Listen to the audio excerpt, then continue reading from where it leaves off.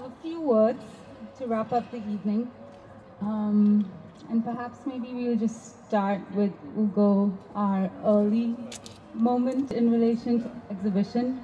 And I think, the notes or the tones on which you connected with it, some of the considerations vis-a-vis also your own work and how that translated. So for example, just to make that question a bit more specific, Ugo's done the sound design for one of the pieces inside called It Is Abandoned, which is basically working with voice and the frequency of the room. And in some ways, his practice might seem quite far from what you hear, but there was a register on which it connected quite viscerally, and I just thought maybe you could say a few words about that. The way it connects to, I guess the conversation started when we started talking about it, or like when we started discussing what the overall exhibition was. And even though my practice is quite far from what the exhibition in itself is, there was a point in which those different poles, like maybe my practice relates more to noise and loudness, and I found that kind of both reach that kind of subtle areas of perception, different degrees. And we started working, this abandon and just working with voice and trying to change the dimension of the voice in space by utilizing a kind of hyper-real approach to being in a room. So all the reverb that you listen in that particular piece, which is number 5 in this time, it's just working with the size of concrete. So the space dictated a bit how the piece would work, even though the piece stems way further. But yeah, I guess that subtlety of like working with liminal states was the way we connected a lot and instead of trying to impose something on what was already there, it was just working with the space and the voice in a way in which that kind of hyper-real approach, then it will be crushed afterwards by making it completely dissolved by,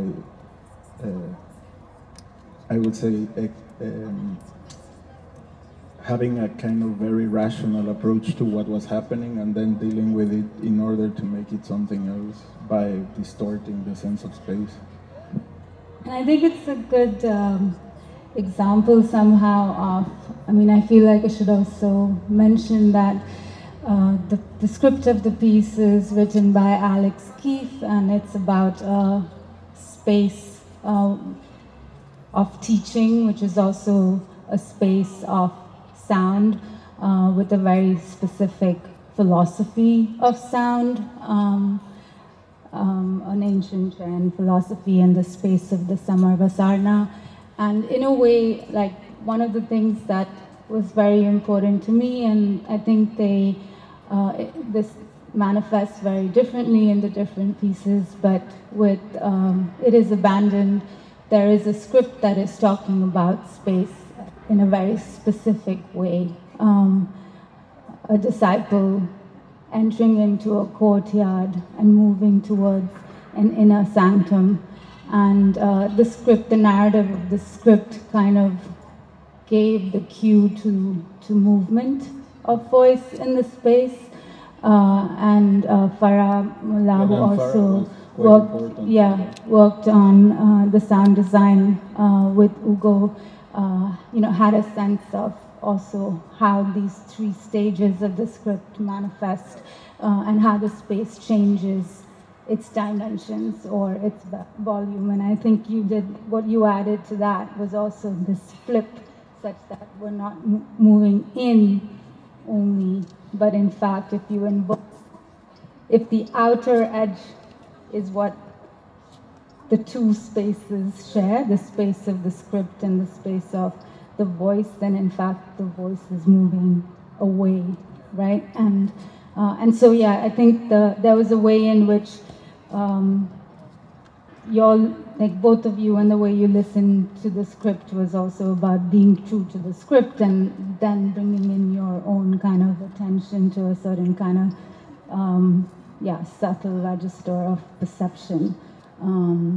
So I think that, that was it.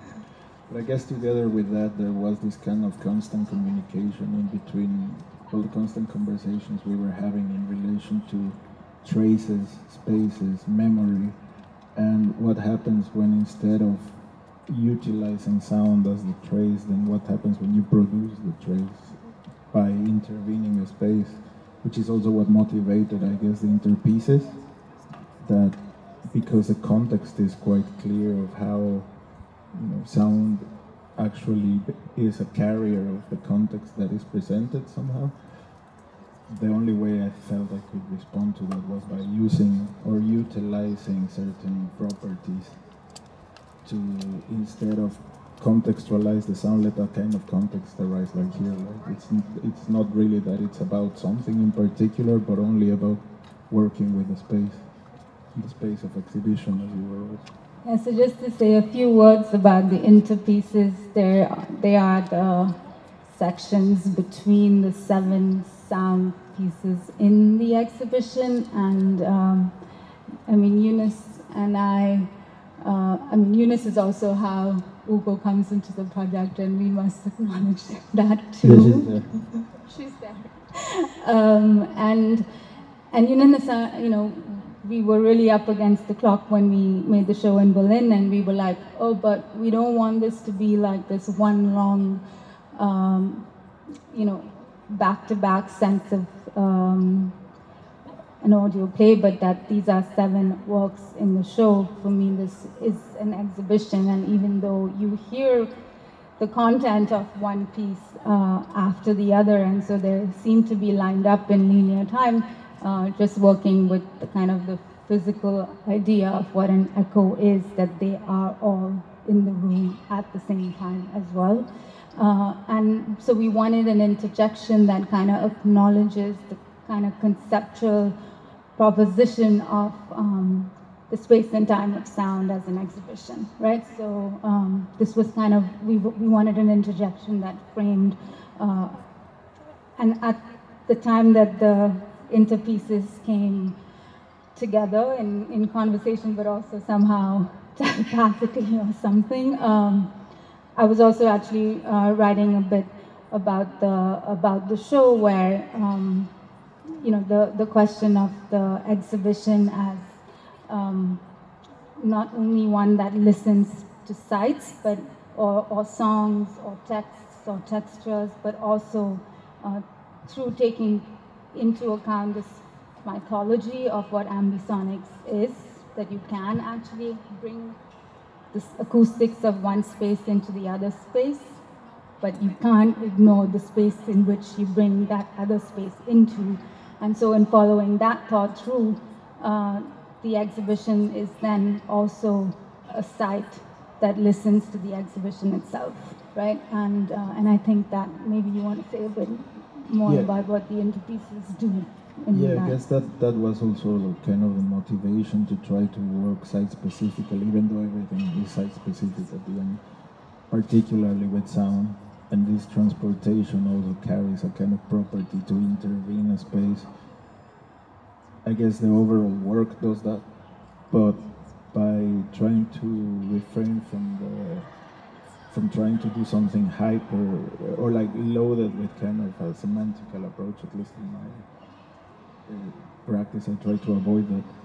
It was rather to try to place the listener as well in relation to what happens in between in between the pieces, would also like re-acknowledge the fact that this is happening in this space. Because again, if you walk around, it's completely different where you're listening from. The question that, Moshami, you ended on in relation to room and borders, and one of the lines in the description of the sound play actually comes from Uko, and in a way,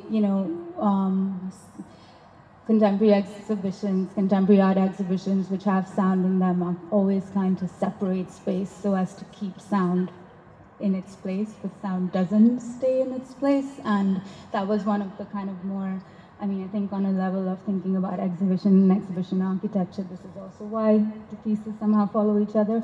And I think yet, and this is Ugo's language, and yet in listening to spaces, whether it's the field recording, or or the train that you're on, or the archaeological site, a defined location emerges with no visible boundaries present. And that's, I think, something again that you brought in.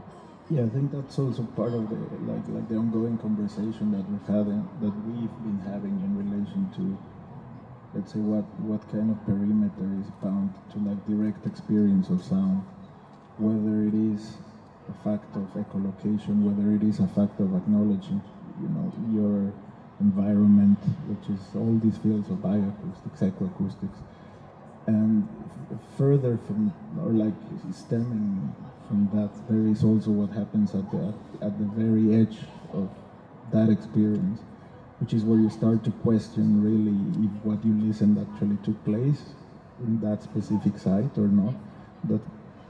That when you're exposed to high amplitudes or very, very subtle events, you reassess what the boundaries of that space in particular are. I mean, that's why I think after we decided what would happen here, I just thought it would be better to just have something outside instead of inside, because in a way it also is happening inside. If you would have listened inside, you would have listened as well together with what's happening. So it's like a remix. On that note, yeah. Thank you. Thank you.